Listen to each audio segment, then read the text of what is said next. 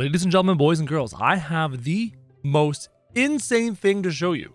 You're not going to believe your eyes. However, if you looked at the thumbnail, you probably got a picture of what we're going to see. Anyways, welcome to the simulation map. Things look a little bit weird. Why it's so dark? If you look around the perimeter, you see that we are currently inside of a mountain. The amazing Modder Omega has found a way to give us terrain and different maps in Totally Accurate Battle Simulator. And yes, they have collision detection. Now, I think we can fly through it. Let's just verify. Oh no, we can't. Once we fly through and we're on top, we are looking at Mount Everest and we are not able to fly inside it. But what we are able to do is to summon units. So I'm just gonna raise up, raise up, raise up, raise up and over. And we're gonna take one little clubber and one little clubber. Look how small they are. Look. Oh god. Oh, the camera's doing things. Look how small they are. We're on the tippy top of Mount Everest, about to have an epic showdown between two clubbers. Here we go. And they go. And they start beating each other on the top of Mount Everest. This is insane. Now, this isn't the only map. There are other maps, and there's new amazing units built by Omega. I can't wait to show you. Stay tuned, and we'll see what happens. This Mount Everest map is massive. Let's get off the tip, and let's go down here into this snowy terrain. I want to summon some mammoths, because, whoa, god, too many mammoths. Mammoths seem to fit the whole snow theme, and then maybe we'll just grab some squires and have a little squire versus mammoth fight here in the snowy terrain. Check this out. The squires are attacking the mammoth's home, and they're working and killing in the shadow of Mount Everest itself, and these mammoths are doing work. I like these new maps. I can't wait to see what other maps Omega has for us. Mount Everest is not the only one. Before we leave, I want to see these berserkers try and kill this Monkey King on the top of Mount Everest. They're falling down the hill. Oh, when they die, they just slide down because of collision. Look at these guys. Let them go. Oh my god. It's like they're sledding. They stopped sledding because instead of being on sleds, they're actually like dead and stuff. So here's the Monkey King. Here comes the Berserker. No, that's a dead Berserker going down the hill. Monkey King is falling down the hill.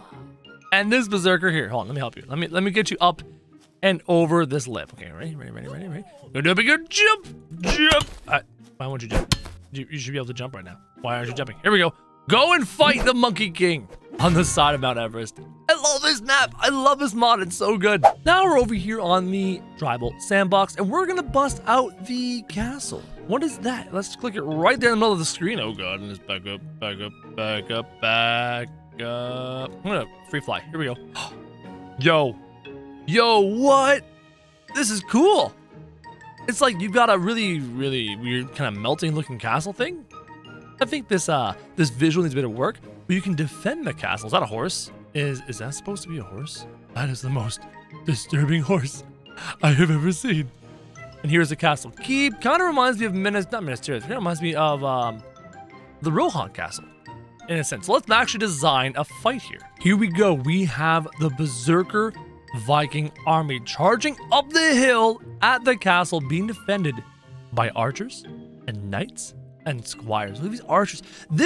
I think the developers need to give us castles like this. Give us situations where we can have armies charging up a hill into defensible positions. Developers, if you're watching this video in the off chance, please give it to us. We have catapults, we have His Majesty, and we have the derpiest derp horse that ever derped. In 3, 2, 1, go. Full speed.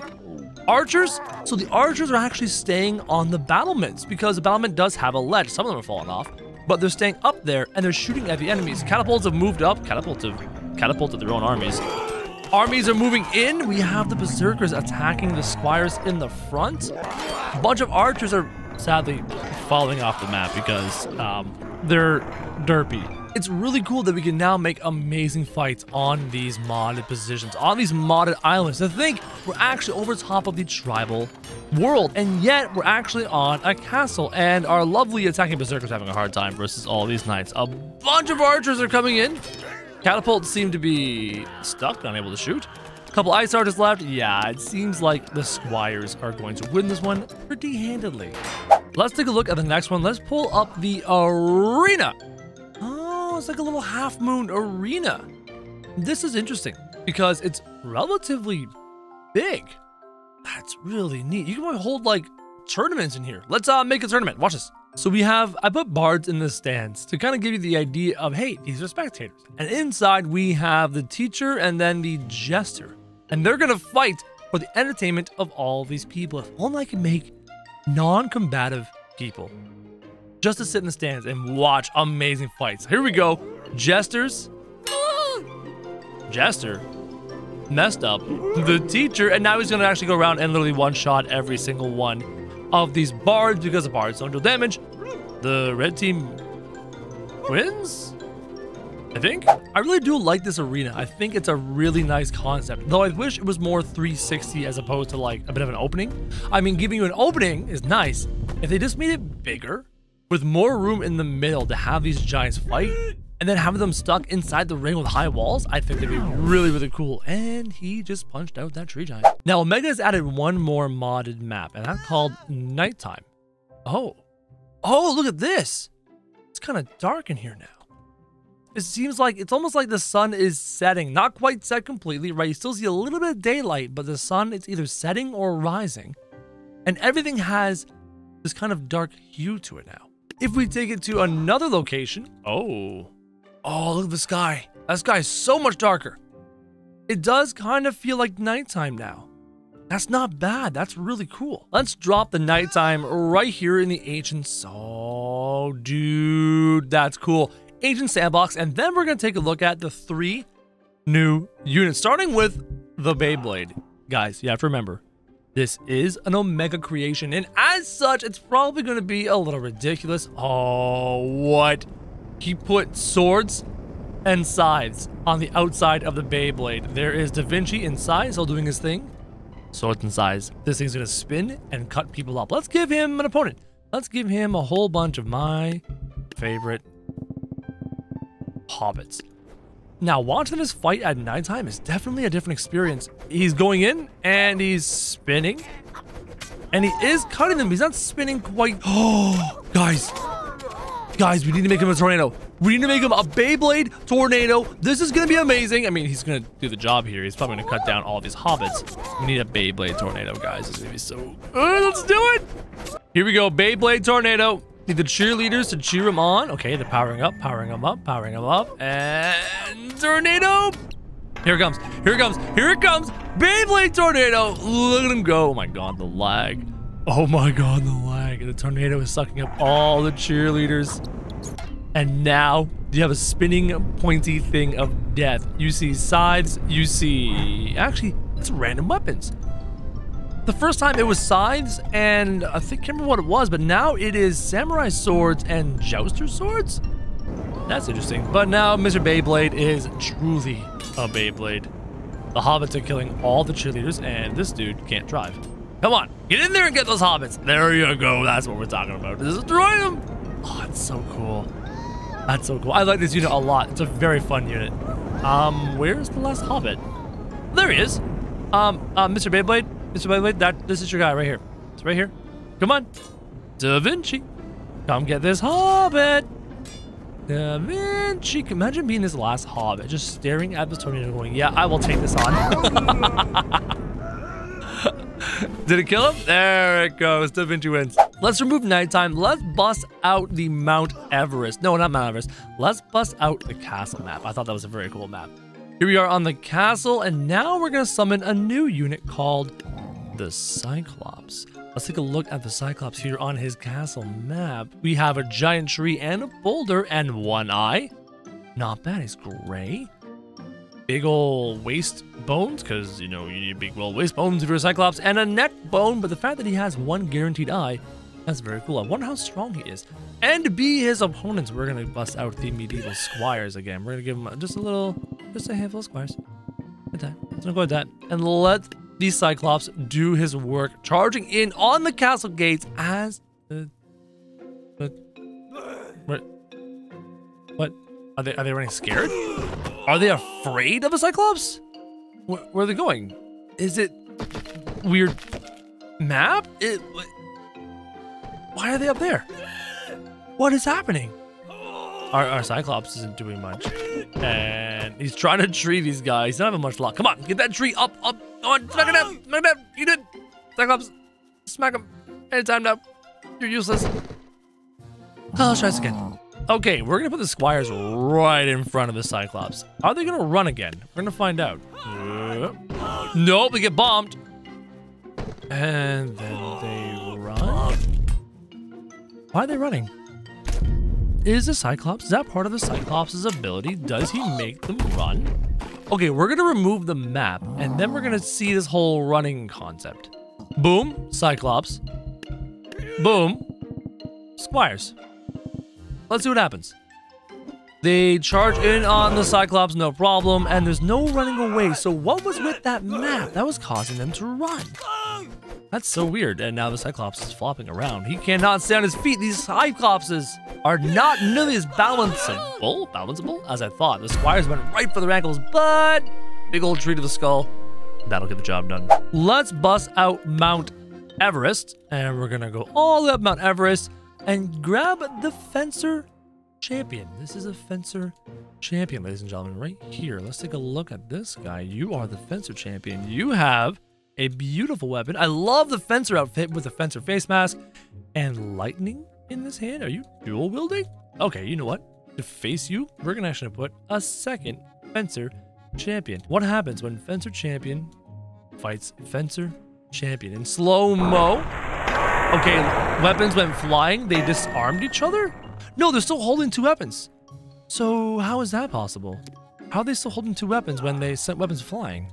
Did they have backups? Why are they running down the hill? What is happening?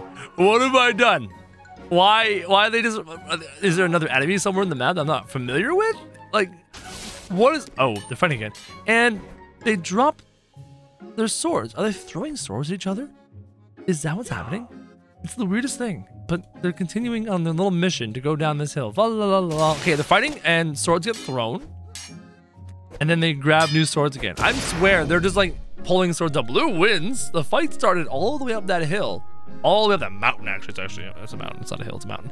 But yeah, blue wins. That was weird. Also, I just noticed on this map, you can see the top of that mountain poking out. That's hilarious. A fight in the arena, Beyblade and Cyclopses and Fencers all together. Beyblades are going at it. They're, oh wow, Beyblades got rickety wrecked. That was fast. And now it's just the Cyclopses left because even the Jousters, the Fencers didn't do a good job. Cyclops 1, Cyclops 2, one with a red necklace, one with a blue necklace. Nice touch. I like that. I like how they're just beating each other with trees and then throwing rocks at each other's chests. Like, it's the manliest man fight. Has anyone ever seen Princess Bride where Andre the Giant had this giant boulder and he was going to kill the main character with a giant boulder? But he's like, we can put the boulders down and fight mano a mano, hand-in-hand combat. That's kind of what it feels like right now. But this big giant is just beating down on this tiny giant. Until the tiny giant knocks him on his butt. Guys, this fight can go on for a while. I like the little hip chuck with the rock. What is going on? Why is this fight taking so long? How much HP does this guy have? Oh my god, there's 1,000,000 HP. These guys are beyond durable. I will fight. I will fight them myself. I'm an amazing... I'm a real-life Cyclops. Did you guys know that? Actually, I only have one eye. I am what you would call a real-life Cyclops. And I'm going to get in here and beat this Cyclops. Okay, you know what? No, I'm leaving. No, no, get away from me. No, I'm leaving. You can't fight me anymore. I want to fight. No, I want to go jump in the ocean. I just want to jump in the ocean. Let me kill myself. I can't get up. I can't get up. I'm gonna use my tree to help drag me closer to the ocean. This is fine. This is fine, guys. This is fine. He's beating me. He won't let me die. Ah, he just knocked me on my face. I wanna die. Using a tree to move faster in life. That's exactly what I expected. Bye. Time to go now. Bye. Bye. See ya. That's right. Come with me. That's too bad. I died first. So I've done something stupid. I've spawned a whole bunch of Beyblades. And I'm noticing a couple things. One, you can actually spawn a Beyblade with a barred weapon. What is a barred weapon supposed to do? How is that supposed to damage the enemy Great question. So I do love the halberds. That's a really good addition. Halberds, scythes, swords. This one is shields and little fencing weapons. More of the shields will help. If we had shields and barbed weapons, you're useless. You're like the defensive tank as maximum. Scythes and swords, not bad. Spears and stone axes. Spears good. Stone axes not so good. Oh, I like this one. This is what is that jade secret person's weapon? That's her weapon as well as spears. That's a great combo. This was not bad. Big swords and signs, not bad. Spears and axes, not bad. Da Vinci. Yeah, hi. Are you really gonna do this? Are you sure about this? I mean, I understand that maybe you want to use your vehicle as a hat. That's okay. This one looks like a fashion statement. This is not a vehicle. This is a dress and hat combo. And the dress is also a weapon of death and destruction. This is the single most fascinating thing. Fascinating thing I have seen in Totally Accurate Battle Simulator. And then you have this one, which is lances and what's-her-face's weapons. This is the defense first tank. It's small shields and big shields. Don't kill me. I'm covered in shields. This fight is ridiculous. Here we go. 3, 2, 1, go. Cheerleaders are in. I'm actually cheering for the little Da Vinci tank. Like, oh, what? There's so much death already. Come on, little Da Vinci tank, you can do it. Okay, get some spinning going on. The bards are making music. Any tornadoes yet? Full speed? Oh, wow. Some of the cheerleaders got wrecked. I don't see any tornadoes. I don't see any tornadoes at all. No, our little one. No, the dress. No, that's a blue one. That's a blue dude. Where's our little one? Little dude? Little dude. Oh, I lost him. He must have been blown apart to smithereens. Okay. All right. All right. We have a problem. We have a problem. It's cheerleaders against cheerleaders. Not a single one of these things survived. Let's do a count. We have 1, 2, 3 red. What? Did they knock themselves out? And where are they going? Where are you going? What has happened? Why am I hearing swords? The cheerleaders knocked themselves unconscious? And now we're left with one cheerleader each in a weird tie? And now, because blue is stuck on this hill, red's gonna fall into the ocean and blue's gonna win by default? Nope, red got her ankles broke and blue wins. Congratulations, blue. You are the champion. Do you have anything to say for yourself in response to this? Yeah, I didn't think so.